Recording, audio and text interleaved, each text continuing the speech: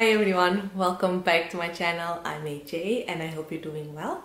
In today's video I want to share with you what I packed in my hospital bag.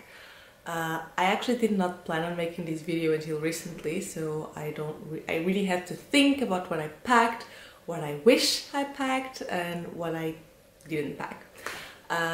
So because it was so confusing, I made a little checklist. I have it right here. I'm gonna make it available for you completely for free, so you can just click on the link below and you can get it as well. And this was basically what I packed for myself, for my baby and for my husband. So let's get started.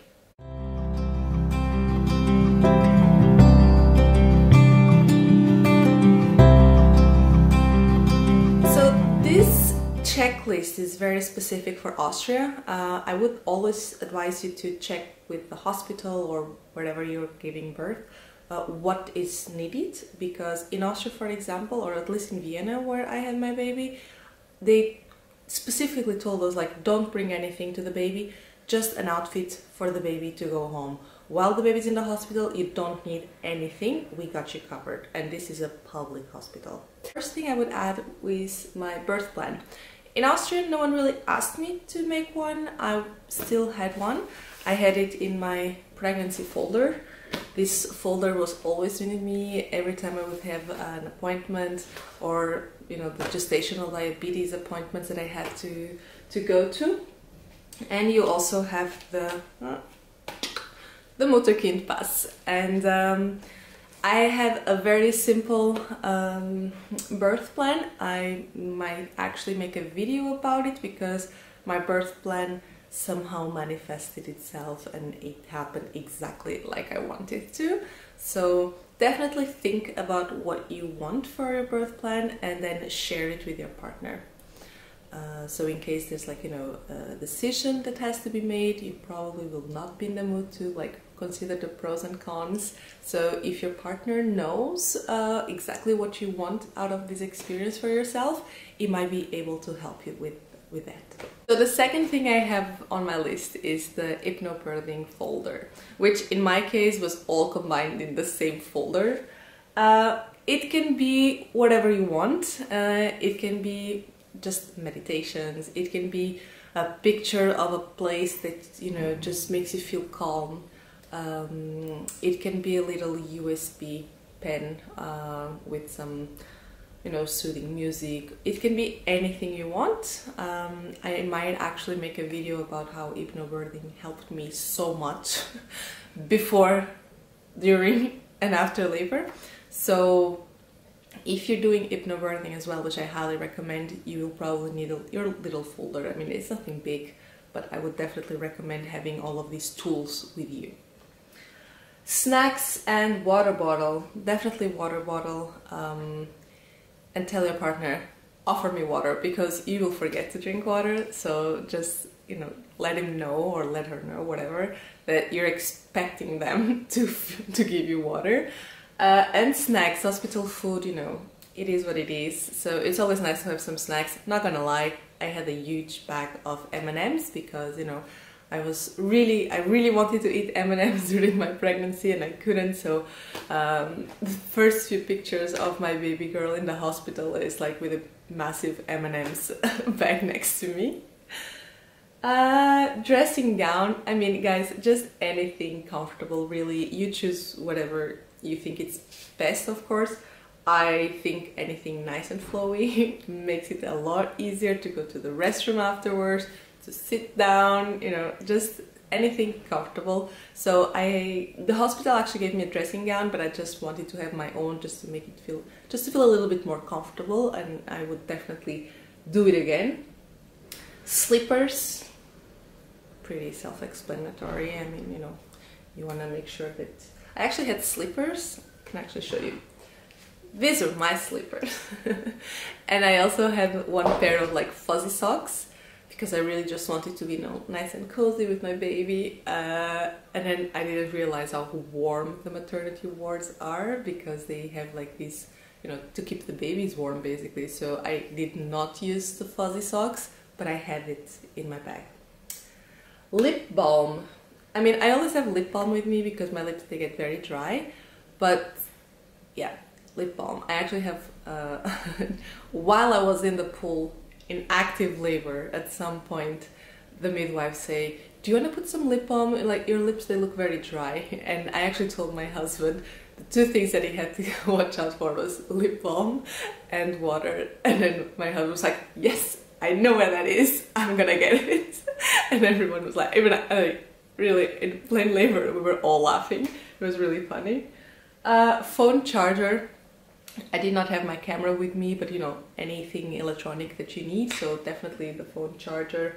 I did add nipple cream, and anything nipple related, get it.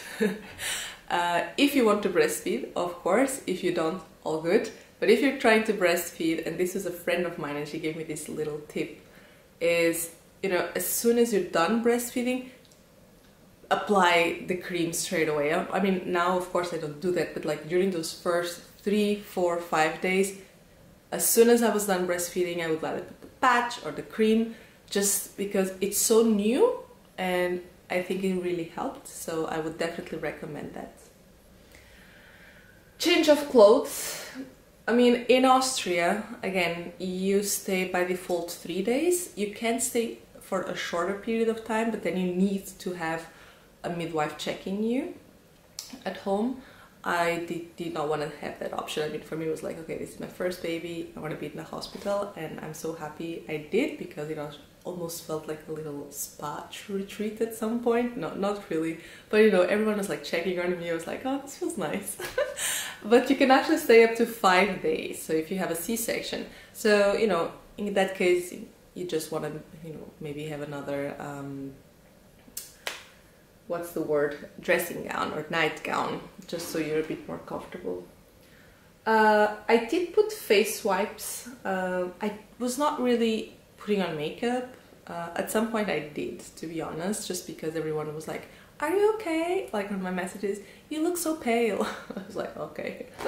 So I did have face wipes with me. I also wrote official documents. These official documents is because in the hospital where I gave birth, they actually had something that's called the baby point.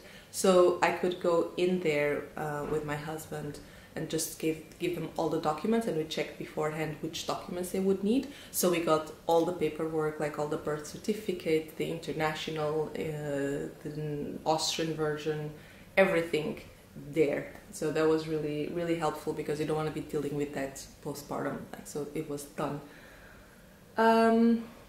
Diapers for mama. Yeah, I don't know really what else can I say about this. You're given, of course, underwear by the hospital. I just found it extremely uncomfortable, and I just felt like the diapers for adults just made everything, you know, nice and tight and more comfortable. Toiletries for the shower, yes, you will want to have a shower. I hope you can have a shower whenever you want to. I couldn't, because I couldn't stand, because I would faint basically. Hair ties, yeah, I have a bunch of them because I keep losing them, and guess what, I lost them in the hospital as well. So definitely think about like a hair tie if you want to tie your hair. I did write maternity bra as well, just because I think, you know, when your milk comes, your boobs get very heavy, so it felt nice to have some extra lift and support. So that was pretty much it for myself. So, I mean, I had a very small bag and everything fitted, no issue whatsoever. That was it for myself. As you can see, it was not a lot, but honestly it was everything that I needed, because you're just laying there for a few days, just cuddling, just bonding. You don't really need a lot. For my baby, again, the hospital really told us you don't need to bring clothing for the baby. You don't need nappies, you don't need wipes. I did put some nappies and some wipes just in case, I don't know, I wanted to be safe, so just in case there was a shortage for some reason, I did pack some nappies and some wipes. For my baby, I also had a pacifier that we never actually used it. We tried after the baby came out of the hospital to give her the pacifier. She never really wanted it. She's 9 months now, she still doesn't take the pacifier, which is fine with us, doesn't matter anyways. And then we also have those little hats, very cute.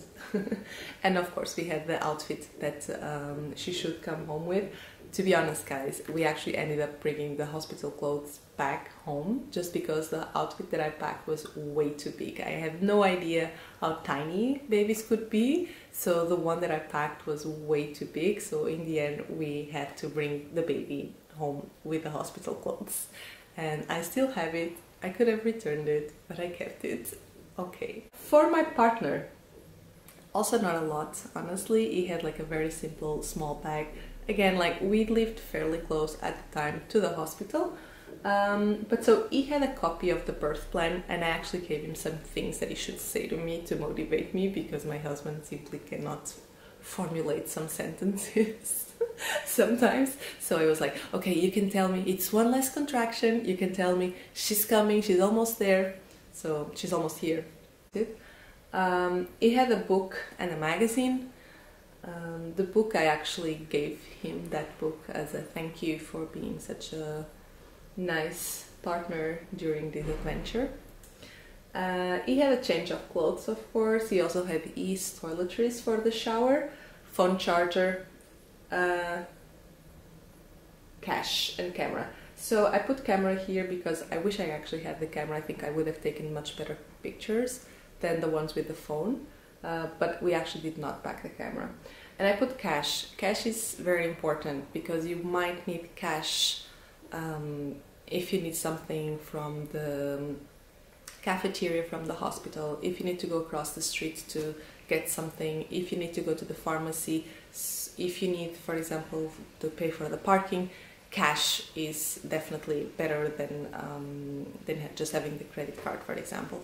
So yeah, this was what we had with us when we went to the hospital. Again, you really don't need a lot. I watched so many YouTube videos at the time, and I always felt like, wow, do you really need all of that? Again, in Austria it's very specific because you don't need a lot for the baby.